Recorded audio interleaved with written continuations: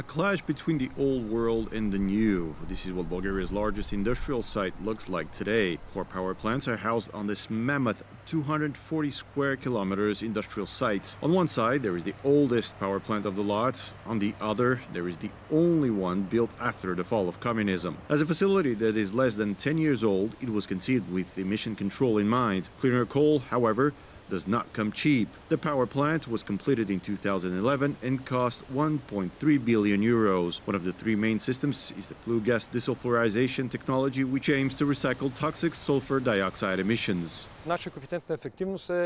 Our efficiency that we sometimes achieve in regard to these emissions is 98 to 99%. So you can imagine how much sulfur dioxide we capture at our plant.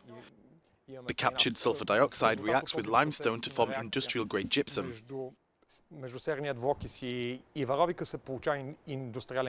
Emissions of sulfur dioxide, a toxic gas that causes respiratory irritation and also produces acid rain, have been cut severely following Bulgaria's accession to the European Union in 2007. They have dropped from over 800 kilotons to about 100 per year. In 2019, however, the European Commission referred Bulgaria to the EU Court of Justice over the remaining sulfur dioxide emissions. Air quality in Bulgaria is also affected by other types of emissions, such as particulate matter. Experts warn that new European rules over the next few years will be near untenable for Bulgaria's aging coal power plants.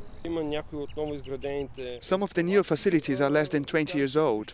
The other power plants are 50, 60, 70 years old. They're nearing the end of their service life. There's also greenhouse gas emissions, which are only slightly decreasing because we are consuming less electricity. Over the past years, the older power plants have been pressured by the ever-increasing price of the cap-and-trade system within the EU. Prices spiked from 5 to 25 euros per ton in 2018, and this has put the publicly owned Maritsa Istok 2 power plant on its knees. It now has hundreds of millions of euros of debt while producing expensive electricity that is becoming hard to sell. The Maritsa Istok 2 power plant is massive in size, and in the winter it can produce up to half of all the electricity in Bulgaria. That is also the reason why closing it down or even modernizing it has been a very sensitive subject. According to the labor unions, more than 100,000 people are economically dependent on the power plant. The Ministry of Energy is now seeking to prolong its life at least until 2050. Demian Vodenicharo for Euronews.